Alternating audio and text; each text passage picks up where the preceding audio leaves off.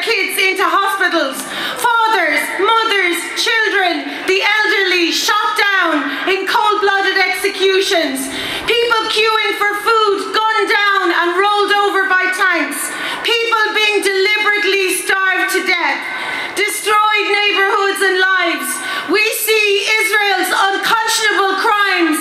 We see their genocide. And we see the disgrace, the unforgivable complicity of so many Western governments. And we also see the consistent and unacceptable inaction of our government. Well, enough. We demand action from them. And as we see this, Palestinians are living it. More than 32,000 people have been murdered. Over 13,000 children have been murdered. In the West Bank, more than 500 people, including at least 120 children, have been murdered. 12-year-old Rami Hamdan was shot in the heart last week while lighting a firework for Ramadan. Countless thousands of people have been detained in apartheid Israel's dungeons, where they are massacred, are tortured, abused and starved. And Israel is committing a flower massacre every day. Every day, people who are trying to get food for their families are murdered by these sadistic war criminals with no consequences. Since the flower massacre, over 600 Palestinians have been murdered trying to get or give out aid. Doctors, nurses and patients are being tortured and executed at Shifa Hospital. It is barbarism. And we say this today and we will say it forever. They are not numbers. They are our sisters, our brothers, our people, and we grieve and mourn for their immeasurable loss. We see the skeletal bodies of children like Yazan El-Kafarna, who starved to death, and all the people who have died of hunger and dehydration, all while the aid trucks, thousands of them line up at Rafah, blocked entry by Israel. And we have the shameful US pier built from the rubble of Gaza and the crushed bones of the beautiful Palestinians murdered there. Absolutely criminal. We see the parachutes dropping useless food packages from the sky, killing people as they fall. We see Western powers talking about ways to get food aid into Gaza, when all they have to do is make Israel open the crossings. EU Foreign Policy Head Joseph Borrell said Gaza has become a graveyard for the principles of humanitarian law, that Israel is using starvation as a weapon of war. Correct, Joseph Borrell. So why doesn't the EU sanction Israel instead of funding and enabling these crimes? And starving people to death is part of Israel's genocide. And the people that don't die will bear the health effects for their whole lives. Starvation in children causes stunting for life. Israel is trying to destroy the Palestinian people, and every single person that dies of starvation is a murder victim. And as much as there are these endless brutal acts of violence and depravity, we also see the people in Gaza, their daily acts of courage, resilience and love. How they try to hold their families and communities together while Israel tries to tear them apart. How they comfort each other even as they bleed themselves.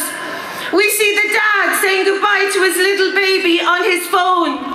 We see how they share the little food they have with each other to break their fast. How they try to make the children forget the horror they're being subjected to. How they tend to patients in bombed hospitals and try to protect each other. The brave, brave Palestinian heroes of Gaza.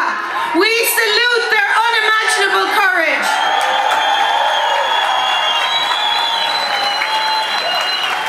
And we need to talk about impunity, about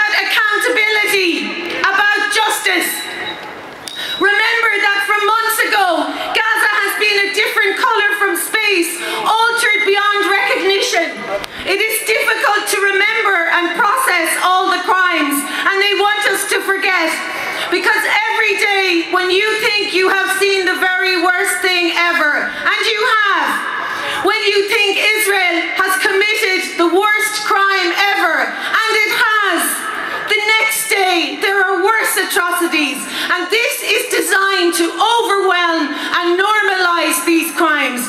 So we cannot turn away, and we will not turn away. And this is all possible because of disgraceful Western support for genocide. Those disgusting governments that provide arms, that cut off funding to UNRWA, that greenlight this. It is possible because of 75 years of impunity. It is a stain on the world that most governments, including the Irish government, have stood by as Israel murdered Palestinians at will, demolished their homes, stole their land, bulldozed their olive groves, incarcerated almost 1 million people in its dungeons, imposed checkpoints, built walls, as it operated a regime of racism, settler colonialism, and apartheid. Impunity enables this, and there must be justice. We also need to talk about our media. Why do they continue to report Israel's propaganda? Israeli soldiers post videos of themselves all over social media carrying out atrocities, and their military are still given airtime and treated as a legitimate source of information when they are proven liars. They lied about Shireen Abu Akleh. They lied about the hospitals. They lied about the north of Gaza. They lied about the south of Gaza.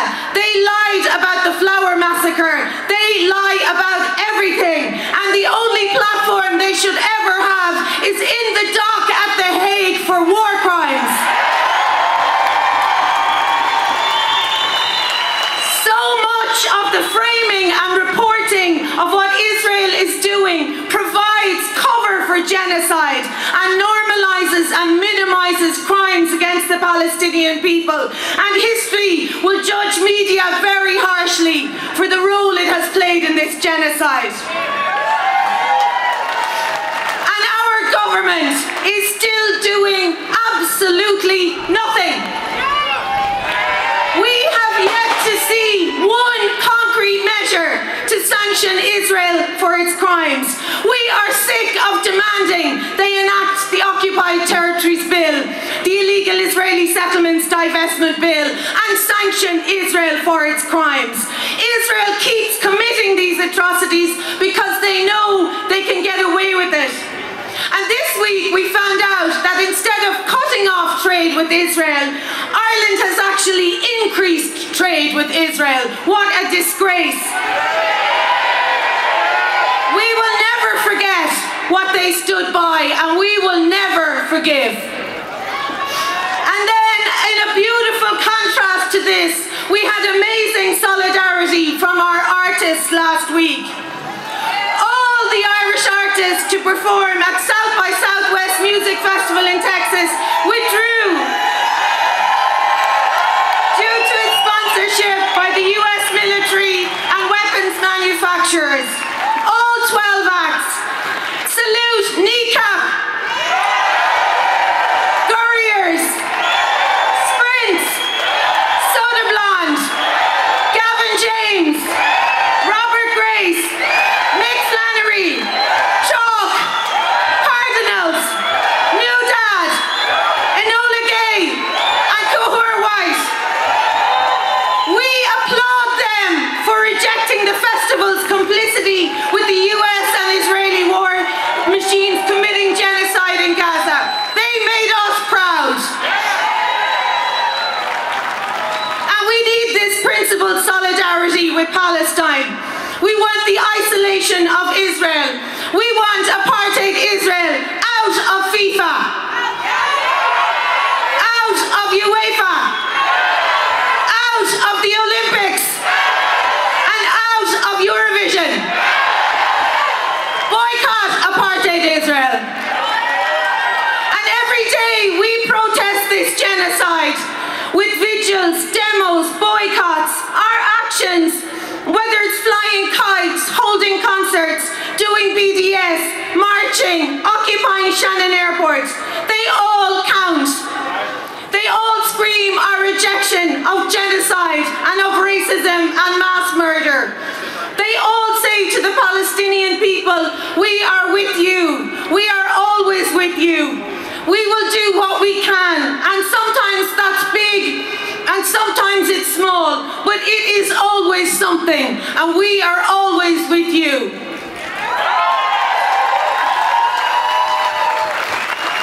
One month ago, Aaron Bushnell set himself on fire and died in refusal to participate in this US-sponsored genocide.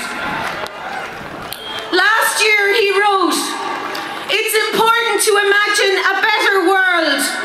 Let your thoughts run wild with idealistic dreams of what the world should look like, and let the pain and anger at how it's not that way flow through you.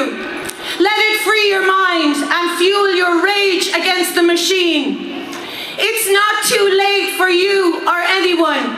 We can have the world of our dreams tomorrow, but we have to be willing to fight today." And he was right. Another world is possible, and that is the world we fight for, where bombs don't rain down on Palestinians, where children are not afraid, where everyone can be and live and fulfill their beautiful potential, where the refugees return, where the prison walls fall, where everyone is free and where Palestine is free.